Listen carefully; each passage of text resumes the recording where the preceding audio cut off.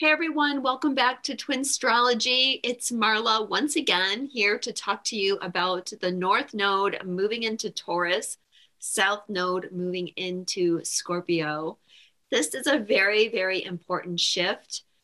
Where the nodes are is just so important to our soul's journey, our ascension process, where we're growing individually and collectively. And this shift is taking place on January 19th. Now, the North Node has been in the sign of Gemini since May 6th of 2020. It takes about 18 months for the nodes to work their way through a sign. Now, remember the North and South Node, they're an axis point. So they're always forming an opposition to each other.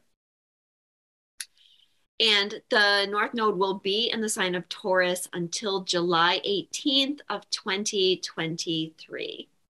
Now, this is going to be a fun transit, guys. Fun like a heart attack, I'm sure. No, it won't be that bad, but it'll be interesting. I'll say that because not only are these very interesting signs themselves with that control some interesting things about ourselves, but there's going to be a lot of interesting configurations as well. For example, Uranus has been in Taurus for a few years, and the North Node will be crossing Uranus, and Saturn is going to be squaring the nodes. And so we have that Uranus-Saturn square activating the nodal axis. And then there's going to be a lot of other planets through there, of course. And some asteroids too, making some interesting aspects. I'll be talking about these things all through the year in my astrology updates. But especially, for what's coming up soon, I would say the spring eclipses are going to be very, very transformational and really anchoring us in that new energy. Although I think that we've already been feeling the shift, and that happens as the nodes get close to changing signs. We're already starting to feel that energy coming in. And so last year, for example, I mentioned a few times that soulmates were coming in to play roles with us. And that is part of things that are connected to this energy.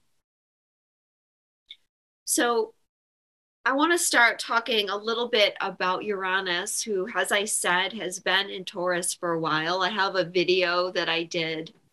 Gosh, I don't even remember exactly when Uranus went into Taurus anymore, probably in 2017, 2018. I did a video on that transit. You can find it somewhere back in my videos. But Uranus, of course, is the great awakener. And Uranus helps us develop our individuality.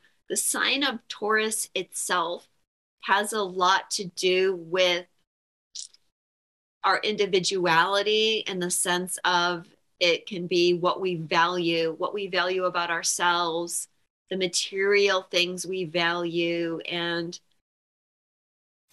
it has to do with our self-reliance and things as well, which is part of our individuality.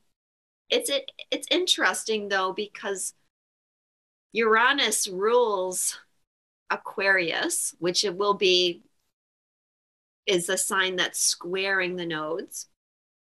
They're all part of the fixed axis: Taurus, Leo, Scorpio, and Aquarius.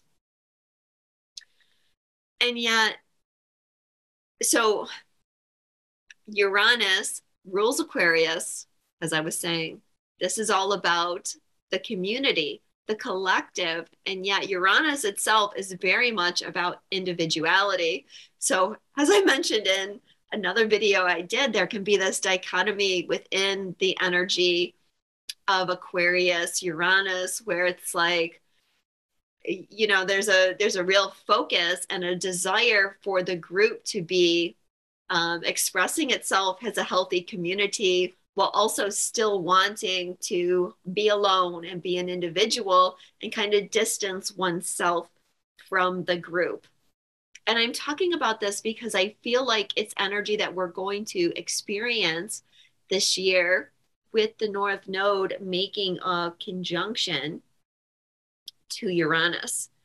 Because even though the nodes are activating Taurus and Scorpio, they're also going to be activating those signs that are square, the Leo Aquarius. One of the ways that's happening is Saturn is going to be squaring the nodes from Aquarius. Now, Saturn is also the ruler of Aquarius, along with Uranus, Saturn being the ancient ruler. And so one of the things that I think will be activated through this transit is the conflict that we have between our individual desires and our individuality versus the structure of control that will have a lot to do with the collective energy, but also inwardly fears that we have developed stemming from persecution in our past lives and being driven out of society. And hopefully you'll see how that fits in with the Taurus Scorpio axis as we go on and we talk about some of this energy. So let's start by actually talking about the South Node, because the South Node is representing our past, our karma, some of the things we need to change. I think with the nodes, it's important to remember that it's an axis that wants to be balanced. There can be a tendency for us to believe that the South Node is all negative, negative, negative. The North Node is all good, good, good. And so we don't want to look at things that are related to the South Node. But that's not true. The South Node has good and bad things attached to it. As I talked about in my last video, you can't really integrate the good things about your past, whether it's from this lifetime or any other lifetime, until you've healed that, because you might be experiencing trauma that's actually blocking you from integrating those positive skills on a soul level. So Scorpio itself represents shadow and the unconscious. All the water signs have an element of being connected to things that are unconscious. And with Scorpio, one of the primary areas we're going to be exploring is power issues. And how this connects to our shadow is because very often we cannot acknowledge either our desire to have power or our lack of power. And so a lot of the things that get placed in our own little shadow box relates to that. Either we have too much power and we use it to manipulate people in some way, or there's too little power and people are manipulating us and betraying us in some way. And, you know, either way, of course, it makes us feel inadequate in one way or the other. So it gets put in that shadow box. And we will go to great lengths to keep these kinds of things in that shadow box and out of our awareness. So what happens when we have those things that we're not acknowledging is we project that onto other people in our relationships. Scorpio is the sign of intimate relationships.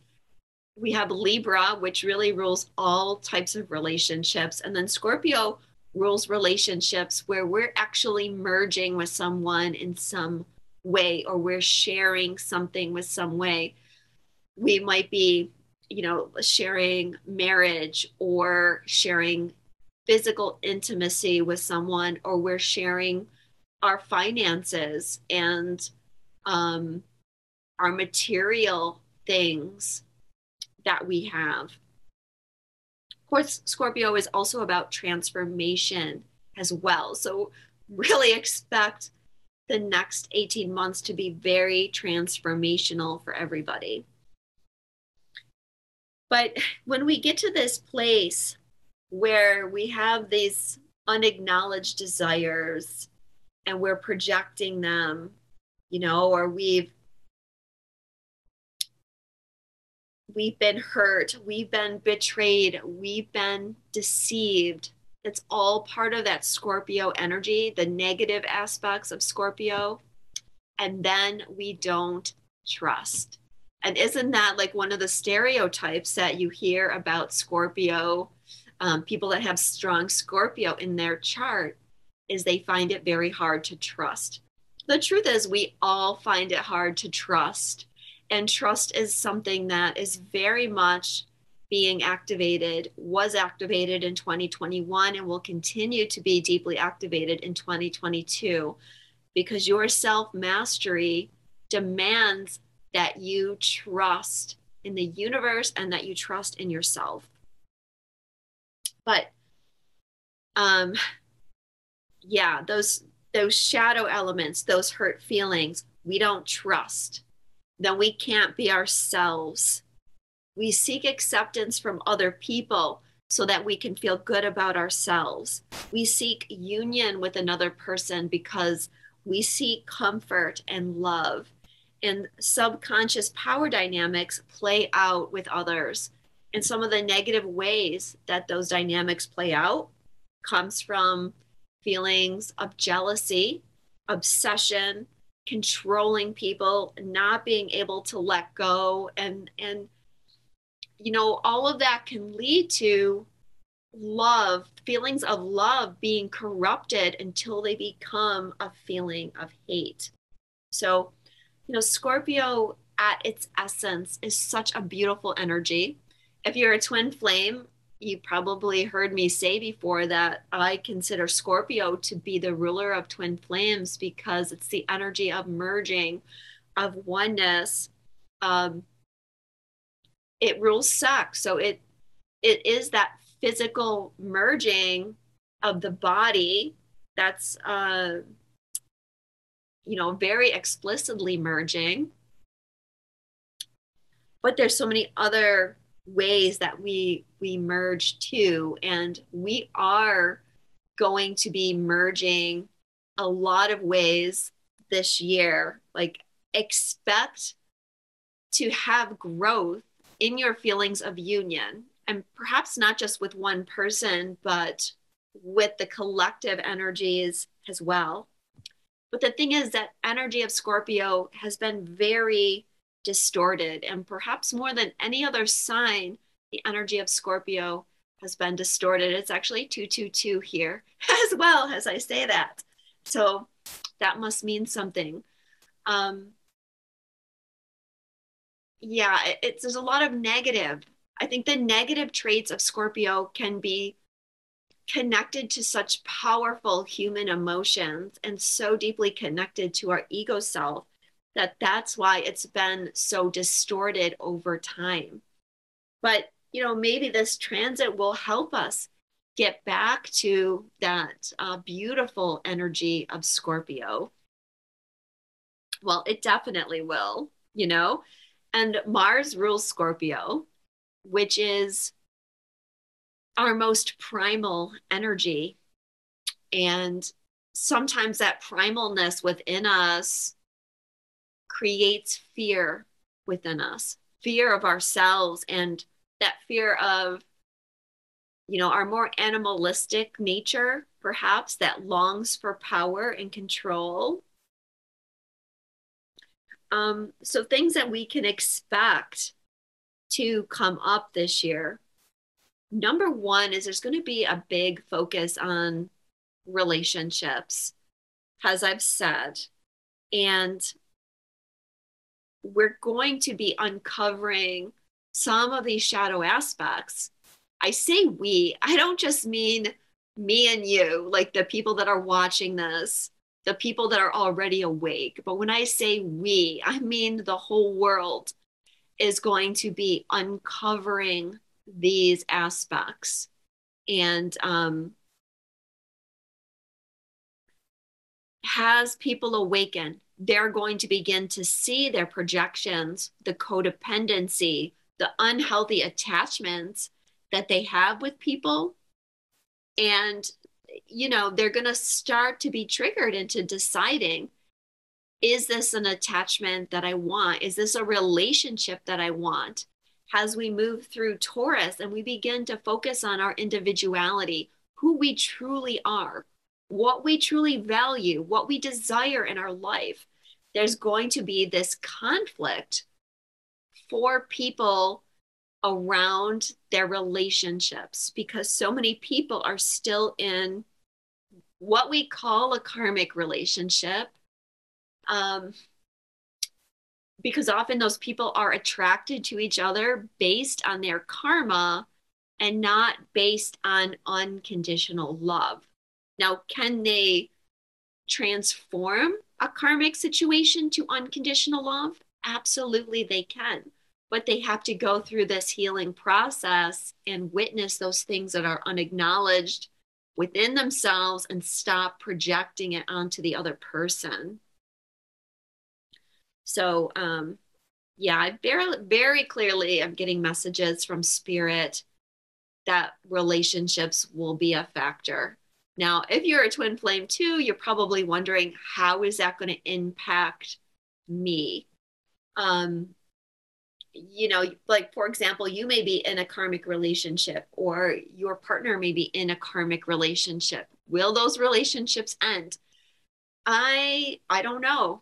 I don't know if they're going to end or not. I think that people, as I said, are going to be looking at things more clearly. They're going to be searching for truth in relationship, and they're going to begin to uncover the truth about who they are. And when that happens, the breakdown of relationships is a natural consequence of it. But as we said, that Scorpio energy can also be control and not wanting to let go and manipulation. And so if that energy is still strong, you're still going to see people that are fighting to hold on to things, even though it's not what they really want, even though it would be better for them to let go. So we'll just have to see. But I do think that if you're a twin and you're not in union, you may find that you have a soulmate coming into your life to show you where you're still in your projections, where you still have unacknowledged relationship issues. Yeah, because often, we project that karmic relationship stereotype onto the divine masculine. But what I'm seeing is that a lot of divine feminine also still have karma to clear in relationship to other people. And maybe that hasn't been a factor for you up till now, but that doesn't mean that it can't happen. So, some other things that might come up in relation to this shift. Well, we often jokingly say that Scorpio rules sex, death, and taxes. So, those issues are something that's probably going to come up. Maybe some issues around sex in the sense of, as I said, what do we truly value around sexuality? It seems like in today's society, sex has very little value for people. It's something that's entered into haphazardly without any real forethought, and I think that we have to maybe consider that we have this belief that in the old days, we were repressed sexually, and we broke free of that repression. And we blamed authority figures for creating that repression. But now it's almost like authority has done the opposite. And authority now uses sexuality as a way to control humanity. It's like if you keep people focused on sex, if you keep people addicted to porn, if you keep dumbing them down through very explicit sexuality being portrayed in music and movies and by celebrities, a focus on the physical body, and especially a focus on certain features of the physical body. You have to see that there is kind of a wheel, like this Hollywood wheel, if you will, that benefits from keeping people like that. And as we awaken, we have to break through all of those hidden beliefs. It's like they want people to treat sexuality without sacredness, without forethought. Sexuality is something very, very powerful. And when it's used through a sacred connection built on unconditional love and pure vulnerability, it is the most powerful magical force in the universe, and so powerful for manifestation. And a lot of people would rather not have people know that there's that power. Now, I'm not trying to be conspiratorial or talk about like the dark energies or anything, but even consider that it's not being done intentionally, but it's certainly being done subconsciously. I mean, personally, I feel it's intentional, and we get bombarded subliminally all the time by this information, but I'll just wrap it up by saying that with the South Node in Scorpio, we need to start looking at real, true, sacred sexuality where our heart is involved, and it's not just a physical release, but it's an expression of love and commitment and oneness. So also, I mentioned death. So, well, first of all, when the North Node transits into Scorpio, or I'm sorry, the South Node transits into Scorpio, that probably is going to be a time where some souls decide to cross over. Whenever we have major planets or major energetic bodies transiting in and out of Scorpio, it does create that time of crossing over. And I think that, there's a reason behind that right now, because humanity has a fear of death in general. And that's something that needs to be cleared. And as we awaken, that's a huge thing that we clear, how we view death and our fear of death. Personally, that was well at the beginning of my awakening. I had to confront that fear, because my mother passed away when Saturn went into Scorpio in 2012. As soon as Saturn went into Scorpio, that, like I said, people began to cross over, and my mother was one of them. And I had to confront my own fear of death due to some situations that happened around that. And it was a very unexpected death. And being brought up heavily Christian, I had beliefs, that it was very likely that I was going to go to hell when I died. So of course, I didn't want to die. And I think that's quite common. And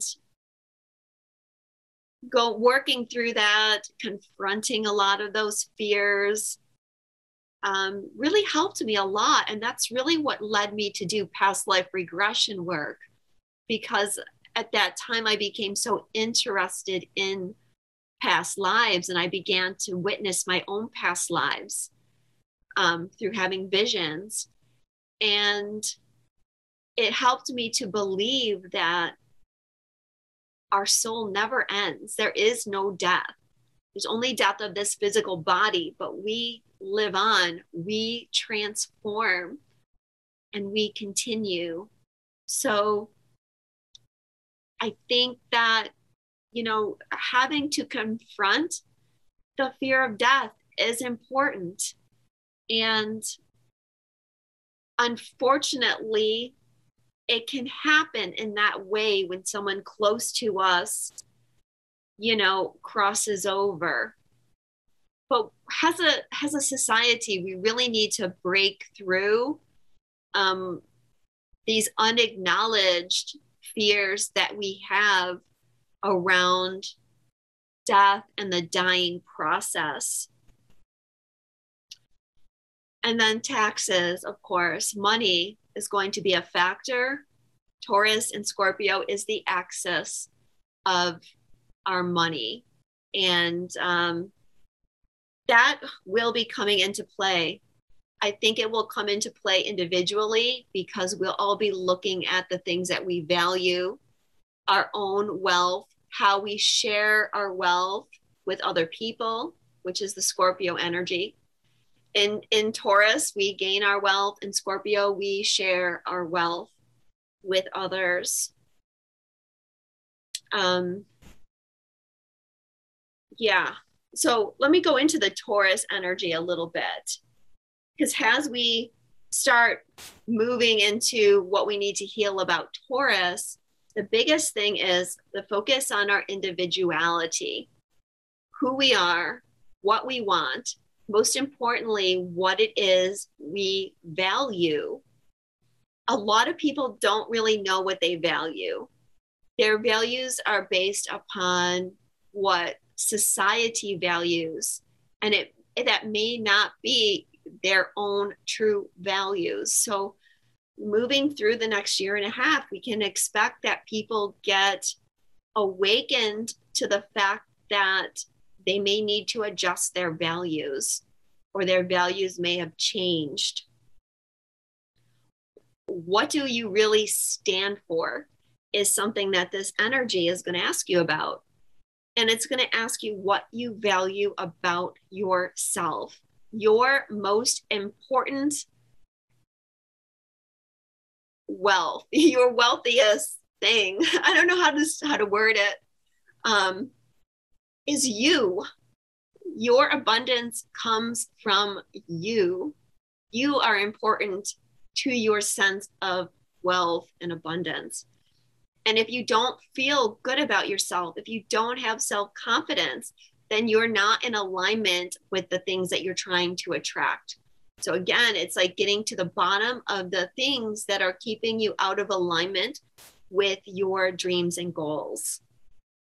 And to that end, then we have to heal the guilt and the shame and the unacknowledged things in Scorpio, so that we can acknowledge the good things about ourselves and allow our true self to be seen. We need to cultivate self-reliance. So this axis is so connected to codependency, and that really has to get broken down. So I think that a lot of people are going to find, if they're in the energy of codependency, that might create some issues for them.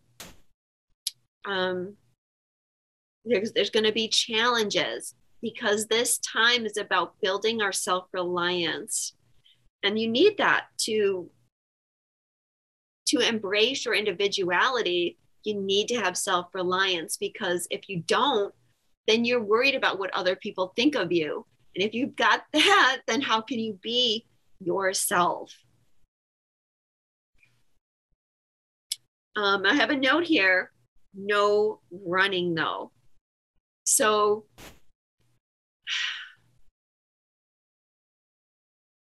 you don't want to be codependent, but you don't want to run away from relationships either, because that can be a negative aspect of Taurus is uh, wanting independence so much that they maybe run away from connection. Or a lot of times there can be that push pull within oneself. They want connection, but the connection then scares them because they feel like connection is going to take away their individuality in some way. So it's all about balance, balance, balance. How can we value ourselves enough to expose our true self? And we need to feel good from the inside. If we're looking to make ourselves feel good externally, especially in a relationship or through the eyes of another person, you're probably going to get shown that that's not the energy that you want to be in right now. But we can see that with possessions too. Taurus rules our possessions, and as a society, I think we need to look at how we view possessions. We know that it's an abundant universe and that we can have anything that we want, and we can have abundance and we can have luxury. But there's a but here. We don't want to hoard it. We don't want to hoard money. We don't want to hoard possessions. We don't want to have so many possessions that we feel like we're being weighed down. So many possessions that we don't even know what we have because we just have stuff everywhere. You probably seen those shows about hoarders and everything's just piled up in boxes and they don't even know what's there. Okay, that's the energy that we want to move away from. We want to move into a healthy relationship with our possessions where we can feel abundant and luxurious, but not trapped and not needy, not looking for self-worth through what we own. That's old energy. Our self-worth comes from our soul and who we are inside. But, this is something that I've been seeing. As I said, I've already been experiencing some of this energy. One of the things I do is I love to buy antiques. And I go to estate sales in order to find antiques. And when you go to an estate sale, sometimes you see like, wow, as human beings, we own way too much stuff. Big houses, jam packed. Some people don't even live in big houses, but their houses are just jam packed with things that are still in the box that has never been used. And it's really showing to me that, again, as a collective, we have a sickness around possessions. And it's a karmic thing. I'm not trying to blame people for that, but a lot of times people have a karmic situation where they had their possessions displaced. A lot of times, if people have strong Taurus energy, they've been through some kind of trauma, like a natural disaster, for example, or some kind of war, and people have lost all of their possessions. And if you have that on a karmic level, then you might have an ego hang up where you feel safe if you have possessions around, and that makes you buy more possessions. But again, that's an unhealthy attachment to things that's coming from a shadow element within us, an irrational fear, an ill found sense of safety when we have to find all of that within ourselves. And I think that we're going to be exploring things like that over this next period of time.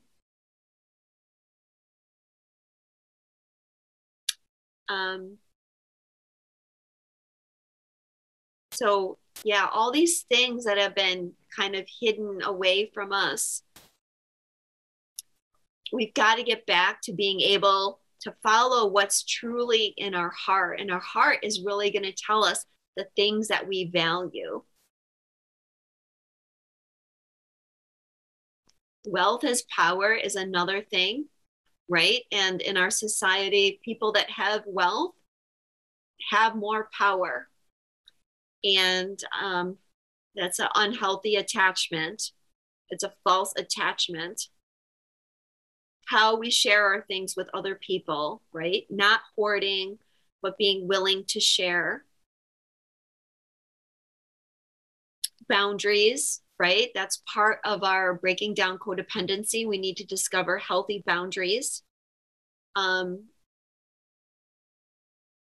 able to deal with crisis in a healthy way. As I just said, sometimes when we have strong Taurus, we've had to deal with crisis, and that's led us to some unhealthy coping mechanisms. And then in the Scorpio energy can be too attached to crisis. That is you can turn that into a positive, because one of the things that people that have strong Scorpio energy are good at is handling crisis situations. They make great counselors, for example, and psychologists because of that, or other people, doctors, for example, because they can really deal with crisis. But if we've had an imbalance in that energy of crisis, then we may need to look at that. And taking time to enjoy life. That's really the Taurus energy, when we're in balance, when we're aligned, and we can enjoy life. And we can enjoy our things, as I said, in a healthy way. And finding that balance with other people. So it's interesting that as we kick off the North Node in Taurus, the ruler of Taurus, Venus, is in retrograde. And that's giving us plenty of time to already start to think about these things, especially thinking about relationships, and also thinking about authority figures, and how authority figures and